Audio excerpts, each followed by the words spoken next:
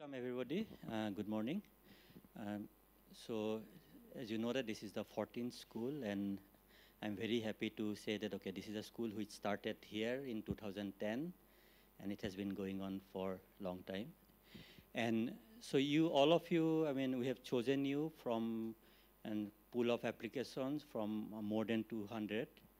So you should keep in mind that attendance is mandatory, not optional. So please try to attend all the lectures, okay? And so it's a 2-week program. So some courses will be hard, some courses will be this thing, but you will learn from all these courses. So it's a mandatory that you attend all the courses. It's not, you don't have the option of choosing which course you want to attend and which course you don't want to attend, okay? So with that, I'll just like to invite our director to say a few things about this. Okay, good morning.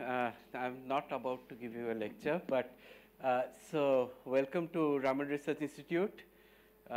Many of you must have been here before, and I'm particularly delighted that this school is being held here in the Platinum Jubilee year of Raman Research Institute. As Sanjeev mentioned, that this is a very well-known school which has been going on for 14 years, right?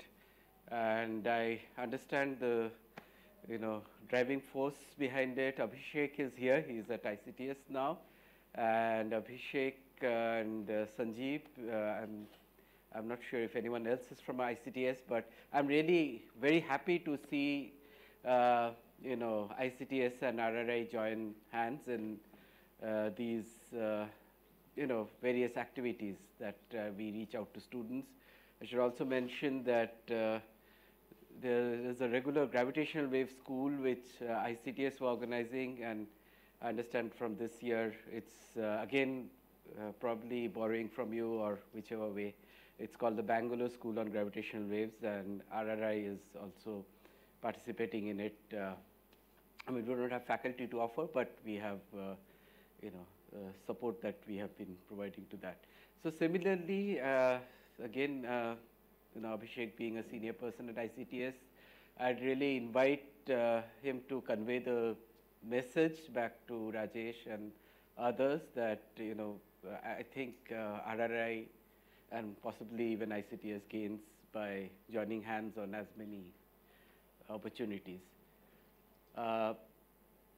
So I see a lot of young minds, and many years back I have been sitting where you are sitting in schools, not statistical physics obviously, but I do want to emphasize what Sanjeev said. Typically we build up prejudices very early, and we feel that, oh my God, that course is not really important, this is important, this is not.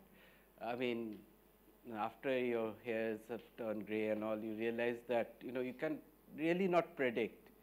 So it's good to be attending all the courses and try to get whatever you can. Okay, you should also appreciate the amount of effort that the lecturers are putting in to bring this to you. Right, these schools are quite valuable, and you'll find them valuable, if not now, I'm sure later in life if you're continuing in this field. So with these words, I'll again, hopefully you'll have all a great time here, and if there are any issues with your stay and all, please let Sanjeev know. And I also welcome the lecturers who've come here, and they're going to spend time here. I hope you'll enjoy our hospitality, and this will be a pleasant stay. Thank you very much. Yeah. So we'll also have tutorials. So the format of the school is basically, so we have 3 lectures, 2 lectures in the morning. So these are 1.5 hour lectures. And then, as you see that there's a tutorial. So tutorial, usually we leave it open to the lecturers, how they want to conduct it. So this can be used for, if you have any doubts. Of course, you can stop the lecturer in the middle. So it's supposed to be interactive, and you can ask questions. And if you don't ask questions, then lecturer will ask you questions, basically. But if you have some doubts even after the lecture, so you can use the tutorial sessions to clarify your doubts. Also, depending on the lecturer, some lecturers might actually give you some problem during the lecture or leave something, skip some details here, and you are supposed to work it out, okay? And if you have some problem, then you can just ask the lecturers in the tutorial session.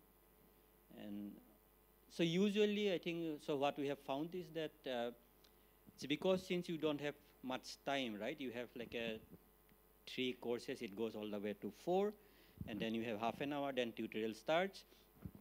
So usually, if you form a mini group of, let's say, 4 or 5 students and discuss the problem among yourself, that actually works out better, and it also gives you it's an early start of this collaboration which you do later, right?